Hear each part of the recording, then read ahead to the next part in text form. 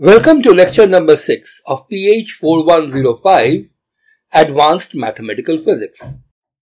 We are discussing differential geometry in this section, and today's topic is one which is very important, especially for physicists. Today we are going to discuss vectors, what they are, how they are defined in differential geometry, and how do the various different notions of vectors that I hinted at the end of the last lecture come together and end up meaning the same thing. Let me quickly remind you what these various definitions were. Of course, all of you are definitely familiar with the very first definition of vectors that we study, which is a vector is an object with a magnitude as well as a direction. Now, after a while, we start to see some gaps in this definition. For example, when we talk of rotations do have magnitude, they do have direction. But if you combine two rotations in opposite order, carry out R2 after R1 instead of R1 after R2, the resulting overall rotation may very well be different. And that is something which vectors don't behave like. So, at least at the high school level, we are often taught to think of vectors as something with magnitude and direction and which obeys the parallelogram law of addition. If you think about it a bit, this definition is somewhat circular. You are essentially saying a vector is something which behaves the way vectors do. However, at this stage, this is more or less the best you can do. But once we go over and start talking about manifolds where the geometry may be very different from the standard flat geometry of pen and paper or the blackboard, we begin to see that this definition is by no means adequate. Near the end of the last lecture, we talked about three versions of the definition of a vector. We have the geometer's version, which I'm going to briefly touch upon at the beginning of today's lecture. Here we describe a vector basically as an equivalence class of curves. We will discuss the ramifications of this in detail in a later lecture. Today we will just give you a hint as to what this really means. Then we come to the definition which will take up most of our time in this lecture and perhaps the next one, the algebraist definition, which ultimately ends up saying that a vector is a linear functional defined at a point and goes on to imply that things like vector fields, where you have vectors defined at every point, can also be thought of like a differential operator. Now this sounds a bit crazy, so we will need some time to think clearly about what this really means. Finally, we have another version which most college students are familiar with, which is the physicist version of what a vector is. A vector is a bunch of numbers, or more precisely, a physical object described by a bunch of numbers that transform in a particular manner when you change coordinates. If you think about it, this also is somewhat unsatisfactory because it seems to say that a vector is something which behaves like a vector. We will see later on that the algebraist definition of a vector automatically gives you this transformation law between coordinates. You don't really have to postulate that as part of the definition of a vector. Let us, however, try to get an understanding of this transformation law business, starting from the very basic definition of a vector.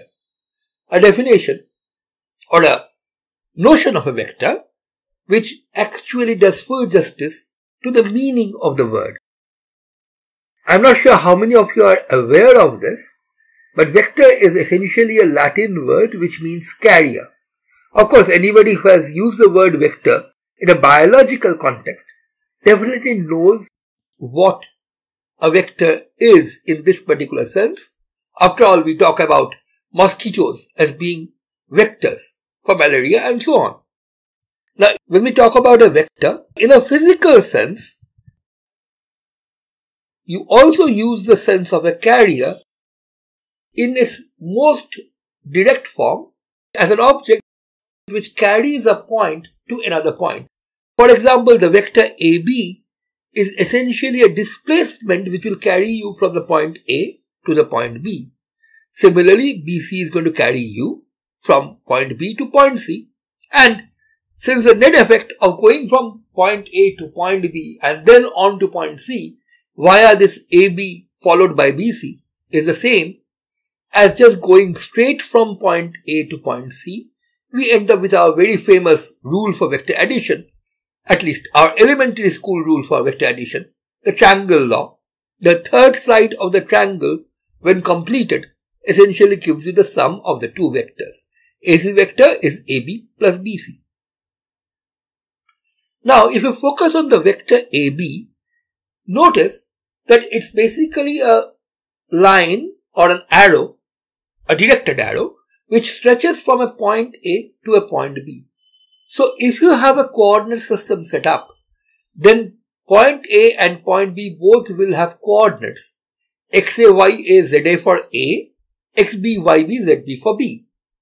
And the vector AB from this picture will clearly have components given by xb minus xa for the x component, yb minus ya for the y component, and zb minus za for the z component.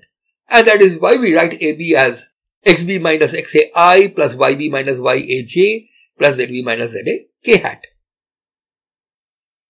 Why exactly are these unit vectors along the x, y and z direction called I, j and k is another story. It is a rather fascinating story, and I have actually told it in a previous video. It has to do with the history of the origin of vectors, how they came about from quaternions. But that is going to take us too far afield, so let's turn back to the notion of vectors having components or being described by numbers, in this case by three numbers, xb minus xa, yb minus ya and zb minus za, and try to understand how this leads to the notion of coordinate transformations causing components of a vector to change. Now, it is clear that these numbers xb, xa, yb, ya, zb, za, the coordinates for the 2 points A and B, depend on the particular coordinate system you choose. If you carry out a coordinate transformation, say a rotation of your coordinate system, then the coordinates of both the points A and B will change. So delta x, xb minus xa, which is the x component of our vector AB, will also change. So will delta y, so will delta z. And it is easy to see that as long as the x, y, z coordinates of both the points A and B change in identical manner, the way in which the components change will be exactly the same. So we will end up with our first coordinate transformation definition of a vector. A vector is simply a bunch of numbers, or rather an object described by a bunch of numbers, which change in exactly the same way the coordinates do when you carry out a coordinate transformation. However, a moment's thought will tell you that this is not really correct in general. This will work as long as the two sets of coordinates xa, ya, za and xb, yb, zb transform in exactly the same manner. Of course, the new coordinates x prime a, y prime a, z prime a and x prime b, y prime b, z prime b will depend on the old ones, but will depend on the old ones in exactly the same manner. This happens when the transformation of coordinates is linear. When the coordinate transformation carried out is not linear, the defining transformation of vector components have to become slightly more complicated. Now, we will not spend any more time describing this here for two reasons. One, I have already made a series of videos on tensors, and one of the first videos of that actually has a detailed description of the way in which vectors change from this precise point of view. And the series includes discussion of what happens when you carry out a non-linear transformation of coordinates. And the other reason is something I've already stressed. Once we get comfortable with the algebraist definition of the vector, the coordinate transformation rule for any coordinate transformation, linear or non-linear, will follow as an automatic consequence of that. So we don't really have to spend too much time at this stage thinking about what that transformation law is all about. If you are not interested in vectors in a general manifold but would want to know more about vectors, their kinds and things like tensors, etc., you can always go and watch my other series of videos. I will give a link to that near the end of this particular lecture. Now, while the vectors that we have been talking about so far, AB, BC or AC, have all essentially carried one point straight into another point, we in physics are quite used to points moving not along straight lines but along curves, and even there is a nice vector which helps us understand the motion very, very nicely. I am not talking of the overall displacement, but rather something which is perhaps even more useful, the instantaneous velocity. Now, the notion of instantaneous velocity actually ties up rather nicely with a geometrical notion that we had learned in high school, that of the tangent to a curve. On the left, you have a curve which I have drawn in green. I have marked a particular point P on that curve, and this orange straight line is a tangent to this green curve.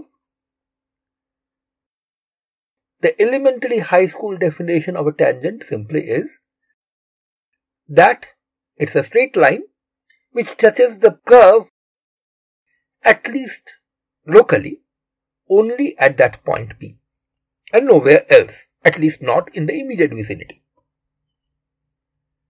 Now notice that here the straight line has no sense of direction to it. You could think of the straight line as going from this direction to that or from that direction to this. Indeed, it has no sense of magnitude as well, being effectively an infinitely long straight line. But you all essentially know that the real utility of the tangent is that if you stay close enough to the point P, the curve looks very, very close to the tangent, at least again locally. And that idea is even better reflected in this notion when we think of the curve not as a set of points but rather as a sequence of positions of a point particle. So this is very obvious to think about in physics. A point particle may be traveling along this trajectory, and at any given instant you can ask, what is the instantaneous velocity of that point particle? And that will of course be along the tangent to the curve at that point, but now it has a direction.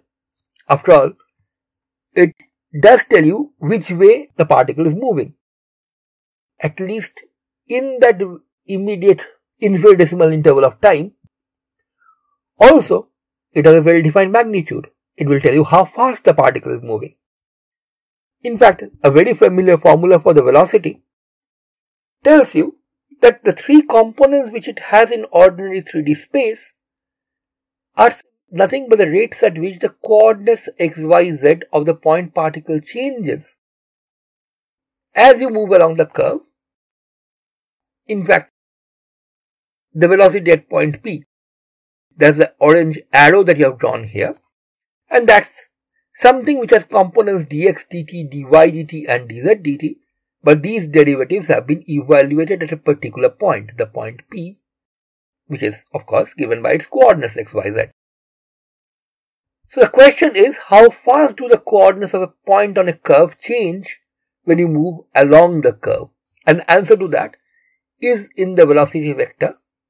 At least the instantaneous value of the velocity vector at the point P tells you how fast do the coordinates of a point on a curve change when you move through that point along the curve. Now, a more general, at least an apparently more general question can be asked here. Instead of asking how fast do x, y and z change, we can actually ask this question. How fast does a smooth function f of x, y and z change when you move along the curve? And the answer to that is given by what is called the chain rule in calculus. rate at which a function of multiple variables change df dt is simply given by individual pieces. The first piece tells you how fast does f change because x is changing, that is del f del x, rate at which f changes with x and x alone changing, of course multiplied by how fast does x change with change in t, and the two other similar terms. Note that del f del x, del f del y, del f del z, at least their values at the point P, are well-defined objects the moment you know the function f. So all you do is supply the curve, that is, supply the velocity vector along the curve, dx dt, dy dt and dz dt, and you can find out the rate at which f changes. On the other hand, if the curve is given, then at the point P, dx dt, dy dt, dz dt are known. So you can also think of this as a machine which, when you give a smooth function f, returns to you this quantity df dt by carrying out this calculation. So instead of having just knowledge about how fast x, y and z coordinates change as you move through the point P along the curve, here you are looking for knowledge about the rate of change of arbitrary smooth functions. This may look like a more general question to ask, but as you have seen right here, if you know the answer to this question, that is, how fast are the coordinates changing, you can figure out the answer to the red question, how fast does an arbitrary function f change. It's also easy to see that it works the other way around as well. If you had a machine which, given any smooth function f of x, y and z, were able to tell you how fast will f change at the point P as you move along the curve, of course this machine will depend on the curve as well as on the point P, then this machine can also answer how fast do the coordinates change. After all, x is a function of x, y and z. So if you had a machine which would work for every function f, you have a machine which will work for x and answer what is the first component or the x component of the velocity vector. Similarly, plug in y as a function, you get the y component. Plug in z coordinate as a function f, you get the z component of the velocity vector. So in a sense, these two questions, though one looks like a more general version of the other, have exactly the same content. Answer one of these, you can answer the other one. And it is this second notion that we are stressing, the notion of a machine which fed a function f will give you a number which tells you how fast is that function changing at a particular point along a curve, which generalizes most naturally when you go over to other sets, not just R3 but some set which locally looks like Rn, that is, to some manifold. So this actually is key to the algebraist definition of a vector. We are going to discuss that in some detail, but before that, let me quickly give you an inkling of what the geometer's definition of a vector would look like. To get a feeling for this definition, let us take a familiar example. Tangents to curves on the surface of a sphere. So here I have drawn a curve in black on the surface of a sphere, which goes through this point P, and at that point P we can think of a tangent vector to the curve. Now it's easy for us three-dimensional creatures to think about a tangent vector to a curve on the surface of a two-dimensional sphere, simply because to us the third dimension exists, and the fact that a tangent vector actually sticks out from outside the sphere and goes into the so-called third dimension should not bother us at all. However, an important question is, can we describe the tangent while sticking to the manifold itself without going out of it? And there is ample reason for doing that. If you are dealing with just the surface of a sphere or some other surface that you can embed in 3 dimensions, You can perhaps live without this refinement. As long as those tangents stick out into the third dimension, you can take them into account. However, you may have other kinds of surfaces which cannot be embedded in some small dimensional space. You may have to deal with multiple dimensional space, for example, space with dimensions more than 3. In such cases, thinking of the embedding dimension may actually not be a very nice thing to do. It would be much more powerful if we could talk about the tangent to a curve at a point without having to move out of that manifold. Now we already have a notion of what to do here from our high school definition of tangents. Remember, as I said, a tangent essentially is what a small piece of the curve looks like. At least, if you have a smooth curve, in the immediate vicinity of a point, the curve will look like the tangent. So why not drop the idea of using lines which stick out of the manifold to represent vectors and just use a curve itself for the vector, remembering of course only to consider a very small piece of it. But there's only one problem with that. There will be many curves which go through the same point P on the manifold, in this case on the surface of the sphere. Among them you will have curves with different tangent vectors, but you will also have a huge class of curves which essentially are moving through that point at exactly the same rate. So you can't really replace the notion of a tangent vector by a single curve and say, okay, just take a look at a small enough piece of the curve, that's what the tangent looks like. Why pick out one curve among many possibilities? The answer is, you don't. Instead of picking out one particular curve to represent a tangent vector at a point, you take a whole family of curves. So what you really do is declare all of these curves which go through the same point P on your manifold and share the same tangent as equivalent. You can easily check that this would become an equivalence relation in the standard algebraic sense of the word. And once you have an equivalence relation, that helps you to identify lots of different curves and treat them essentially as a single element. That is, instead of talking of the curves themselves, you talk of the equivalence classes of the curves. All of these curves taken together would form an equivalence class, and that is essentially what the geometer's notion of a tangent vector is. Of course, how exactly would you check that two curves have the same tangent vector is a slightly tricky question, and we are going to talk about that in some detail when we talk about the geometer's definition at length later. For the time being, let me just end this preliminary account of the different versions of the definition of vector by stating that here too you have another piece of terminology which actually would be very familiar to a biologist or even to a common person. This equivalence class of curves is called a germ. Now a germ does not really mean something which makes you sick. A germ actually means something that other things can grow from. The verb germinate actually comes from this same root.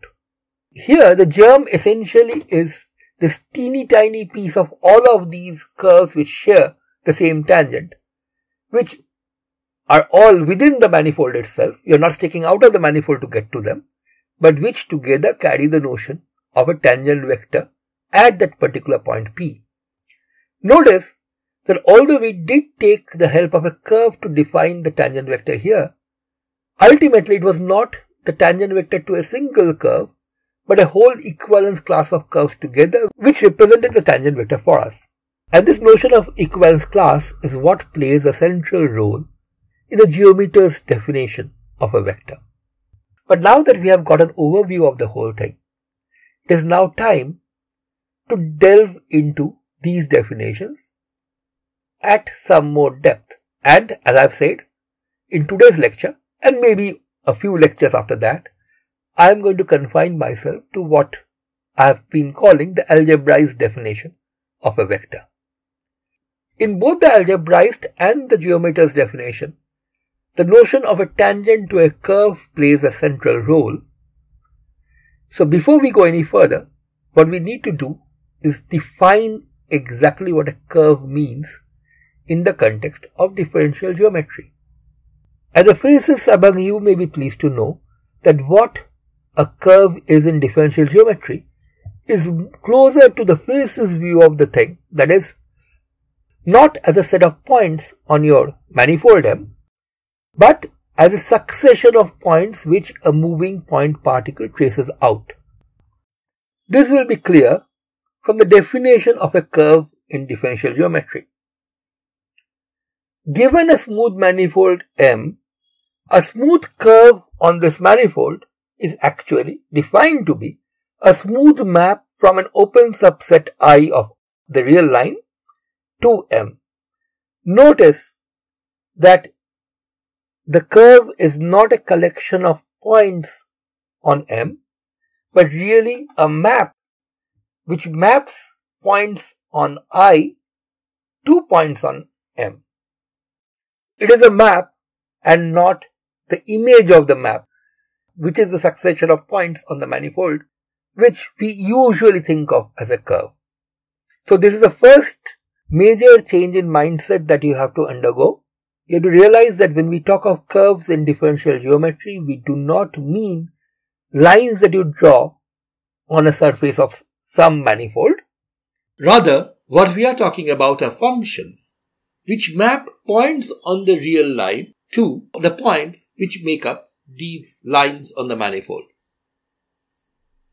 This is perhaps a great time to remind you that this picture of curves is great for a physicist. As we have said before, physicists tend to think of curves as tracks along which particles move. And it is the motion that is of interest to a physicist, not really the orbit, the points which a particle visits. This view from differential geometry of a curve as a map which takes points on R to points on the manifold is exactly a parallel to that one. Of course, the real numbers that serve as arguments to our curve are parameters. They do not have to mean anything specific, definitely not anything physical.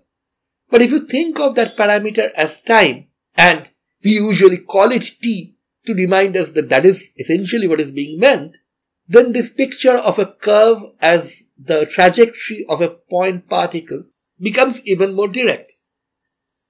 And that is actually quite a useful thing to keep in mind. Note that while the definition says that I can be any open subset of R, the real line, but typically, and that's what the notation here also suggests, I is almost always an interval on the real line. That is why we are using the notation I for this. So the curve is this map which maps a point t to a point c of t. So this point t here gets mapped to c of t here. And as t ranges over this entire interval, c of t goes over the manifold and you get these bunch of points. So the orange line here, the stuff that we used to think of as a curve earlier, is actually nothing but the image of the interval I under the action of the curve map C. Let us now go over to the central theme of today's lecture, the tangent vector to a curve in differential geometry. Let me remind you that in the context of ordinary vectors in 3 dimensions, we have already seen that a tangent vector to a curve can be thought of not just as a bunch of 3 numbers or 3 components, which tell you how far the coordinates of a point particle changes as you move along the curve through its particular point. You can also think of it equivalently as a machine which takes in smooth functions of the coordinates and returns to you a number which tells you how fast that function is changing. We will see that it is exactly the second idea that of an object which takes in a function and returns a number denoting the rate of change of the function, that is used to define a tangent vector in differential geometry. Here is a formal definition.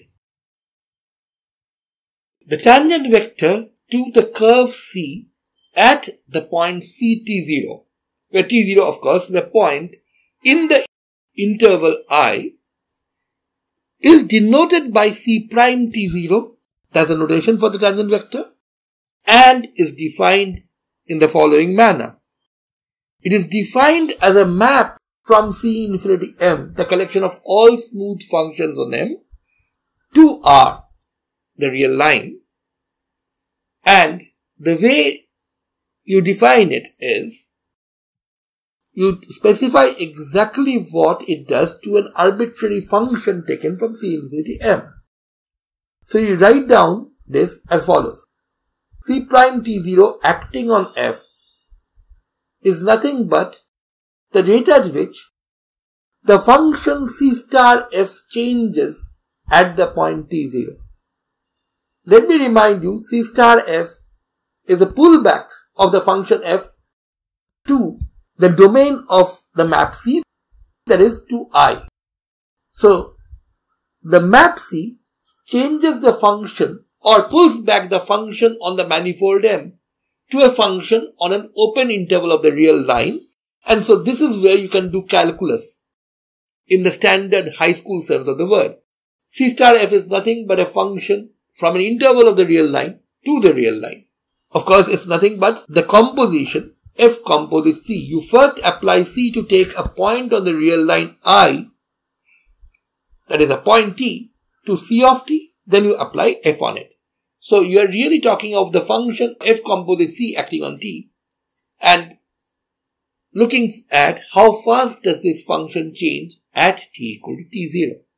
You must have noticed that I have written F with a square bracket here and not with the usual round bracket that we use for arguments of function.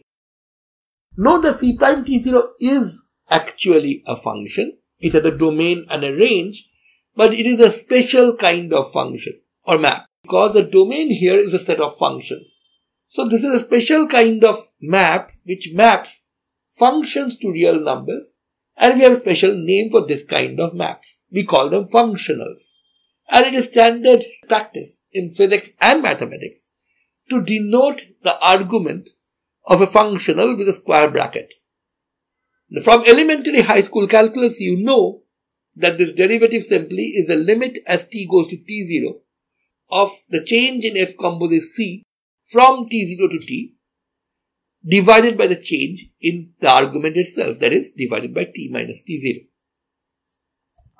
So C prime t0 is nothing but this machine which measures how fast the value of any smooth function f changes at ct0 when you move along the curve C. All you have to do is feed it the function and out comes the rate at which the function changes. Now, tangent vectors, as I have already said, will play a central role in the theory and definition of vectors in differential geometry. And these tangent vectors, as we have just seen, are functionals which act on a set, the set of all smooth functions on M, C infinity M. Now, as we discussed in our last lecture, C infinity M has a rather interesting algebraical structure. It is a ring. You can add functions, elements of C infinity M, and also multiply them. Let me remind you that C infinity M falls short of being a field simply because you cannot divide by a function which is 0 at some point, which means division by all non-zero entities is not really allowed. Be that as it may, the ring structure of C infinity M is of immense importance, and right now what we want to take a look at is the following. How does C prime T0 actually react to the ring structure of C infinity M? In other words, if you look at the operations which define the ring structure in C infinity M, how do these operations respond to C prime T0 acting on the functions? To answer that, let us begin with the simplest thing that you can do on a ring, which is add functions, or actually multiply functions by real numbers and then add them. So what does C prime T0 do to AF plus BG? This is straightforward from the formula. Remember, C prime T0 acting on a function f is nothing but the pullback of that function being differentiated and evaluated at T0. So dgt of the pullback function C star AF plus BG has to be evaluated at T0. In the last lecture, we have already seen how the pullback responds or plays with these ring operations. C star of AF plus BG is simply A times C star F plus B times C star G.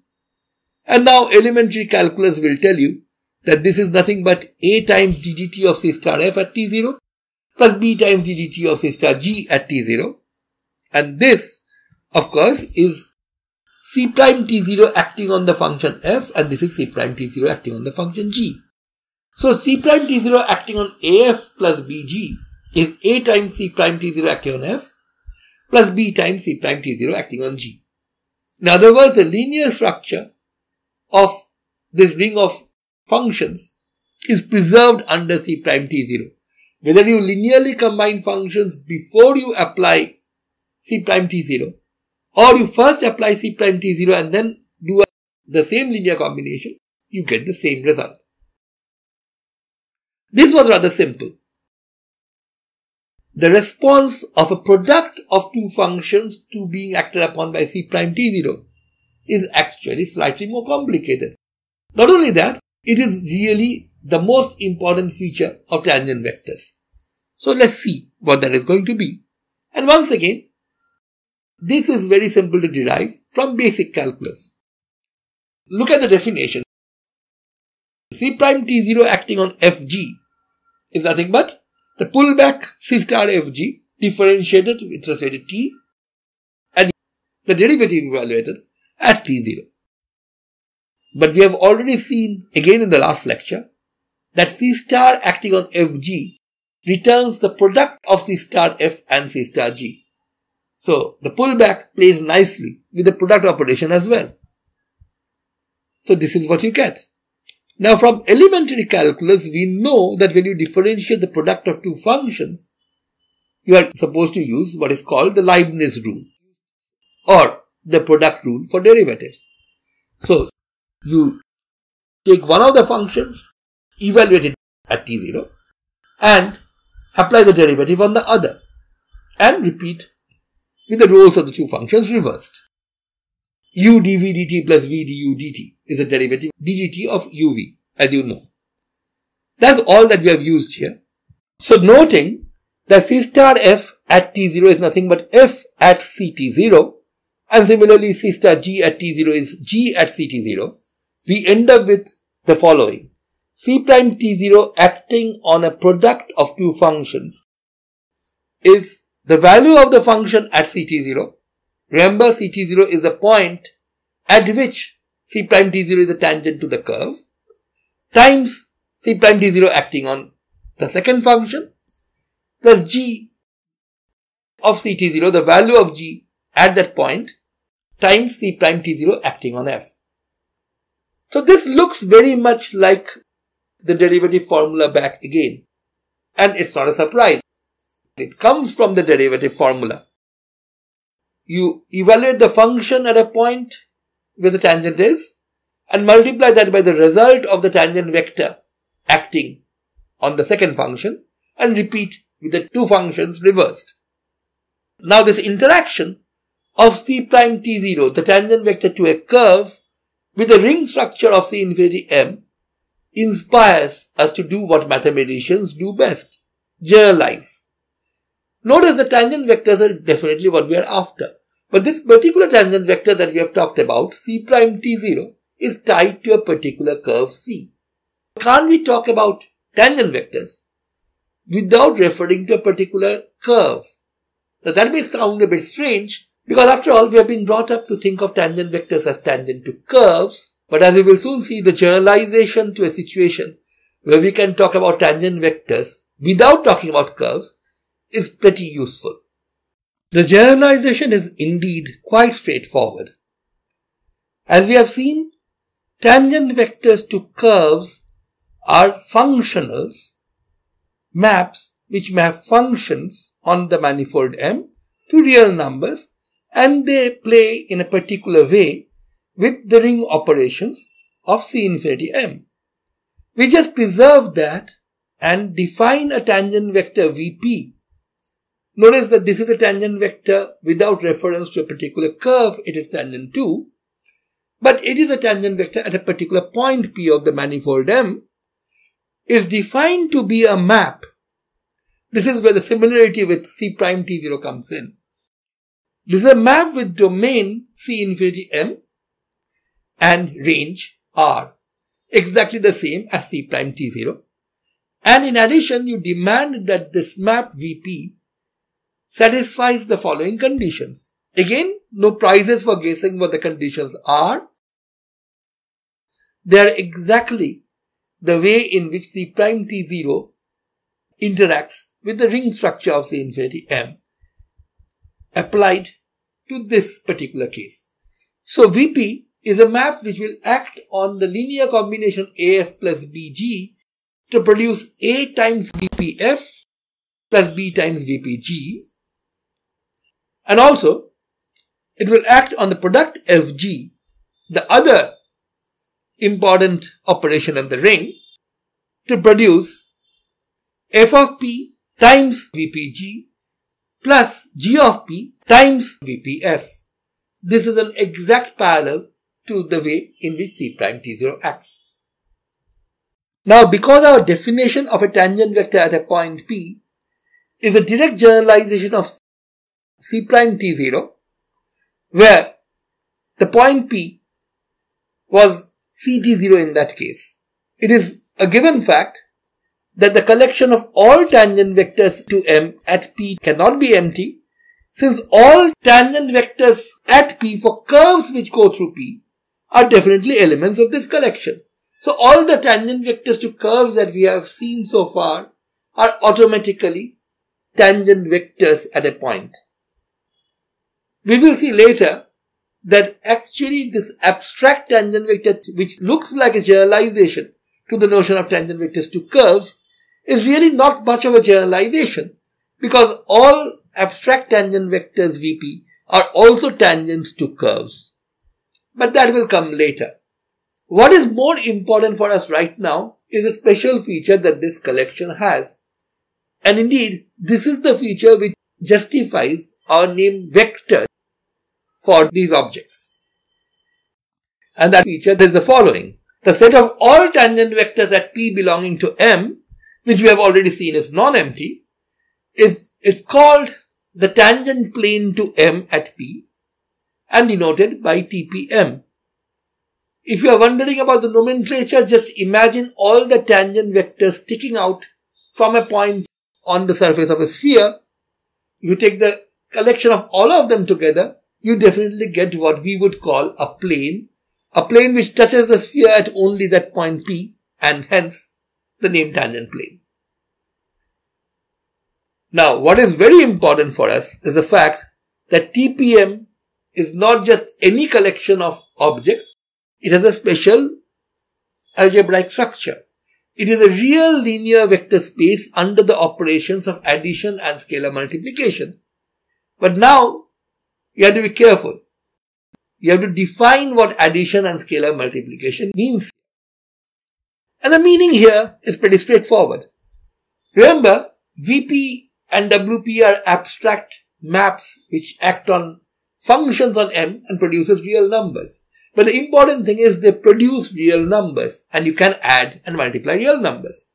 So for Vp and Wp belonging to TPM, two different tangent vectors to the manifold at the point P, we define Vp plus Wp as Vp plus Wp acting on F. An arbitrary function is Vp acting on F plus Wp acting on F. Note that the right hand side is perfectly well defined because both of the objects which appear on the right hand side are real numbers and they can of course be added to each other. What about multiplication by a scalar? AVP, how do you define that where A is a real number? Well, you define that simply by the most obvious choice. You apply VP on F, you get a real number, you multiply that by A. Once again, what you are doing on the right hand side of this expression is perfectly legitimate because here A and VPF are both real numbers and you can definitely multiply them together. So at least at this level we can see that the operations VP plus WP, addition of two vectors, and A times VP, multiplication of a vector by a scalar, is well defined. But do these operations actually give you the power to convert TPM from just a collection of objects to a real linear vector space? To see that, what we need to do is check out the basic defining properties of a vector space and see that with the addition and multiplication by a scalar defined in this particular manner, all these properties are actually satisfied. But before we even start to do that, we have to check one thing. While the definition of VP plus WP and A times VP are very natural, at least they look very natural, what is the guarantee that the object that we get as a result is actually an element of TPM? That is actually a tangent vector at the point P. Now you might say that that's obvious. After all, VP plus WP as we have defined it acts on a function to produce a real number. So it definitely is a map from C infinity M to R. But remember, that's not all a tangent vector at a point P to a manifold M is.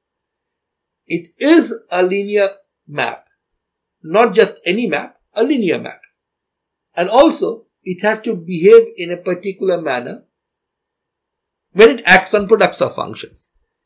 And to see whether that works out, let's take a look first at what happens when you feed a linear combination AF plus BG to VP plus WP. What we are trying to do is verify the claim that is written in green here. That is, these two elements, VP plus WP and AVP, are elements of TPM given that VP and WP are and A is a real number. So VP plus WP acting on AF plus BG is of course from the definition of addition of vectors, VP acting on AF plus BG plus WP acting on AF plus BG. And now from the linearity property which VP has, VP remember is a tangent vector, you must have A times VP, AF plus B times VPG as VP of AF plus BG, and similarly A times WP F plus B times WP of G as WP of AF plus BG. Now we collect together terms which have A in them, that is, we get A into VPF plus A into WPF here, and collect together terms with B in them. And notice that VP plus WP acting on F is exactly this, and VP plus WP acting on G is exactly this. So this definitely works out for a linear combination. So VP plus WP acting on a linear combination does return the linear combination of the results, which is one of the properties that a tangent vector has to obey. The second property it has to obey is what it does to a product of two functions.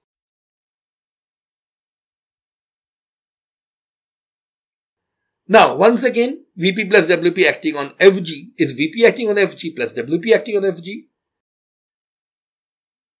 Remember the derivative-like rule that tangent vectors are supposed to obey. Acting on a product, you get VP acting on F times G at P plus FP times VP at G, and a similar split occurs for WP acting on FG.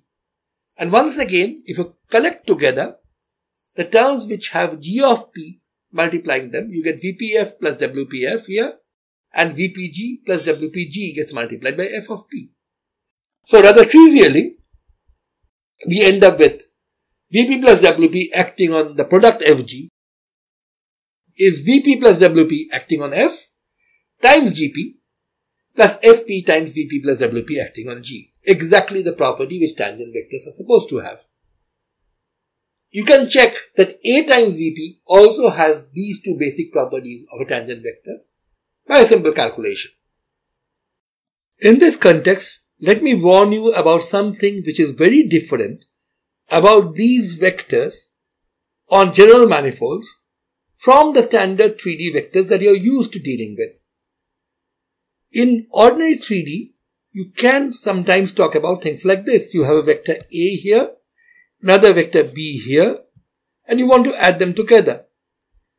What you do is, almost without thinking, you move this vector from this point parallel to itself to this point and claim that because a vector has magnitude and direction and that's all it has, these two vectors are one and the same.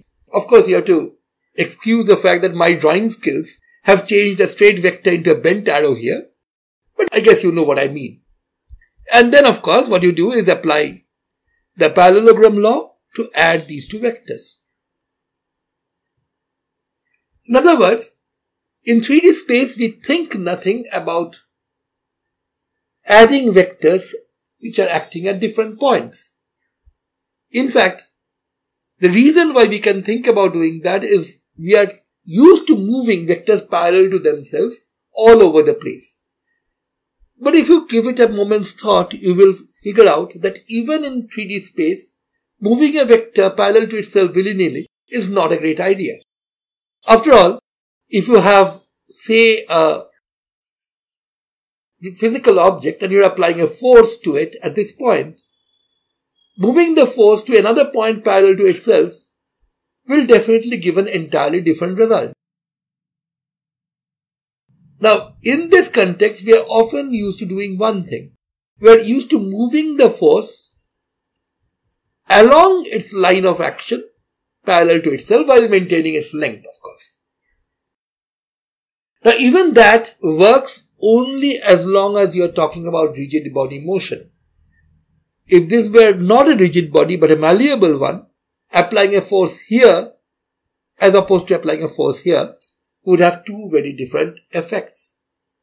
So the fact that we have been trained to move vectors parallel to themselves and thinking of them as the same vector is really not something you should do, at least not without further justification.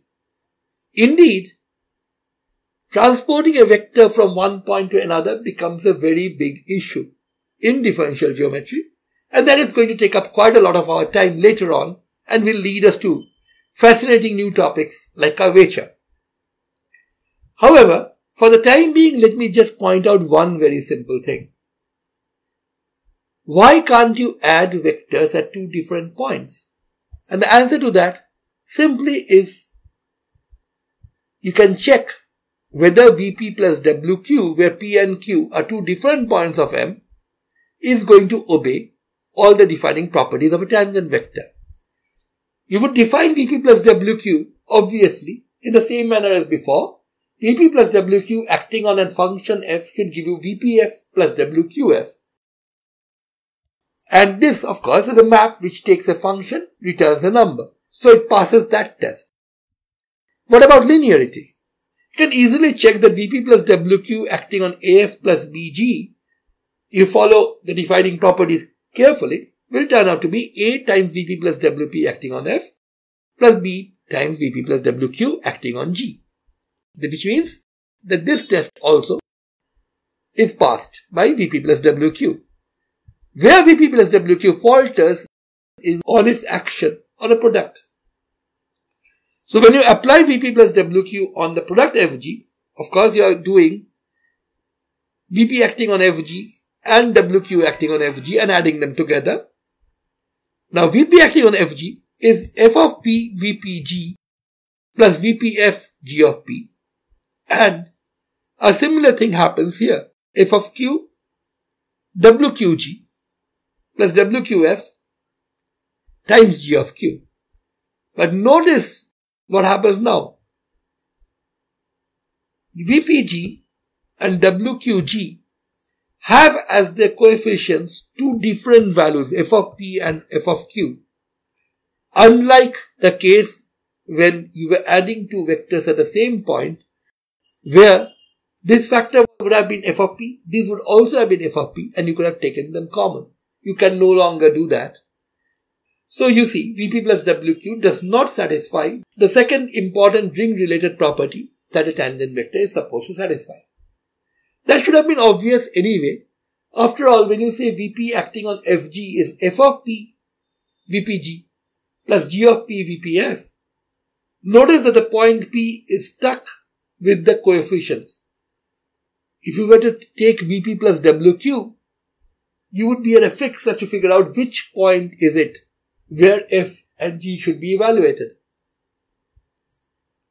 And the answer simply is that you can't. You cannot really add vectors at different points. And so, while the claim that we have made that the collection of all vectors at a particular point do form a vector space, vectors at different points are not members of the same vector space. You can add or subtract vectors at a given point. You cannot really add or subtract vectors at different points. Now this has far-reaching consequences. After all, when you think of differentiating a vector field, which is something we do often in physics, you are actually trying to figure out how do the values of vector fields at two different points, which are vectors at two different points, really differ from each other. And as we have just seen, in the absence of any additional structure present on the manifold, this is something you simply cannot do. So differentiation of vector fields, for example, something which is natural to us in ordinary 3D space, requires additional structure to be carried out when we are on a manifold, and that will bring us to a whole new and important topic of parallel transport, but we are still a long way away from there. Let me point out one thing though. We have just stated that the collection of all tangent vectors at a point P form a vector space. We have not really proven that. The proof is straightforward. All you have to do is sit down and verify that all the basic defining properties of linear vector spaces hold here. I will leave that as an exercise for you to do. We still have a lot to study about these tangent vectors and their properties, and that is going to occupy us over maybe the next 2 lectures. For the time being, let me wrap it up today. See you again with further properties of tangent vectors in the next lecture. Bye till then.